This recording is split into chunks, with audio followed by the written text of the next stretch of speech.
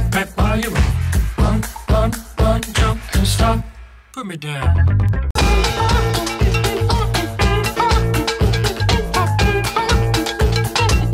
Stop it, please.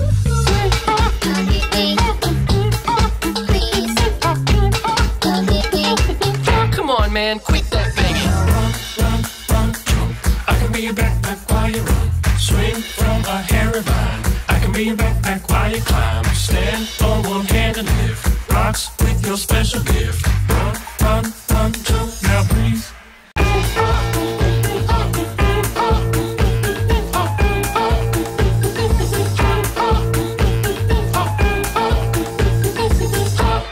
Stop it now.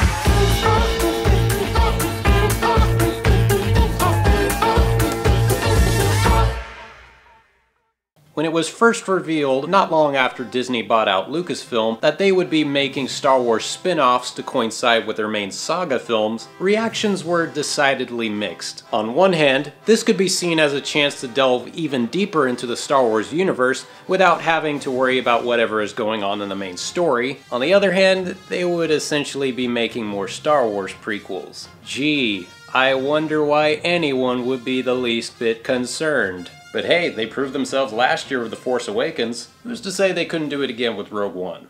The first of these self-proclaimed anthology films takes place roughly not too long before the events of A New Hope, where the rebellion is nearing towards the edge of defeat in their ongoing fight against the Empire, especially after hearing the news of the most recent construction of a mysterious superweapon capable of destroying an entire planet that most refer to as a Death Star.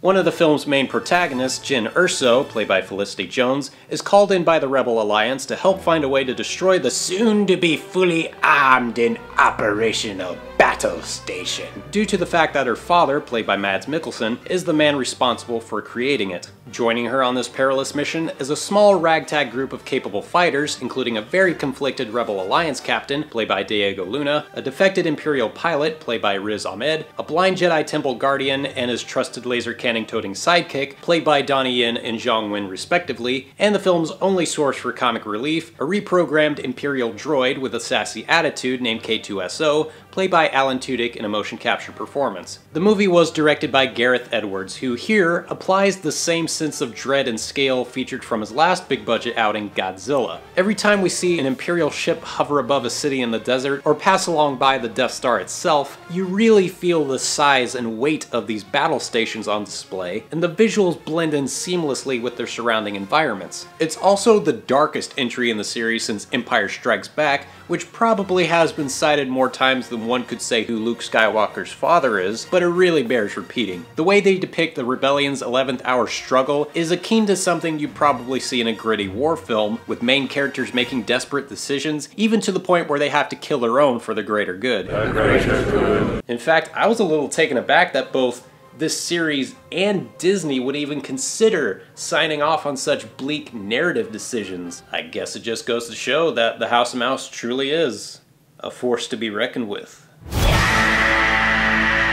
And of course, you can't make a gritty war film without having some incredible action set pieces, the best of which are featured prominently in the film's climax, and yeah, it truly is epic as f***.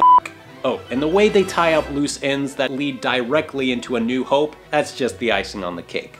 But despite the many, many things I thought were absolutely great in this, there were a few nagging flaws that kept it from being just as good or even better than something like The Force Awakens. The main issues I had were mostly with the slow pacing of the film's first half, which might have had something to do with the reported reshoots that they had to go through, but I could be wrong, so feel free to correct me on that. I also thought that most of the characters, while still likable, could have been developed a little better with more distinctive personalities, instead of acting as one character divided into multiple parts, which is a shame considering this is one of the most diverse cast ensembles to be introduced in this series thus far, and you'd think they would have worked a little harder on helping the audience find an emotional connection with every single one of them. However, the ones who I thought received the worst treatment were Mads Mikkelsen and Forrest Whitaker, both terrific actors whose character backstories are set up so well that you can't help but feel disappointed by how short their parts were or how poorly their performances came across. And then you have have the film's CGI cameo appearances of deceased famous actors. At first, it's highly impressive how close we are to making these actors look the way they did back in 1977 using the latest in technology, but the longer they stay on screen, the more the illusion starts to become a distraction. And given the recent news of Carrie Fisher's passing, I really hope they don't rely on this technology to help finish her character's story arc in her last remaining films. I'd rather have my last memory of General Leia be of the real General Leia, not Paul Walker's CGI double.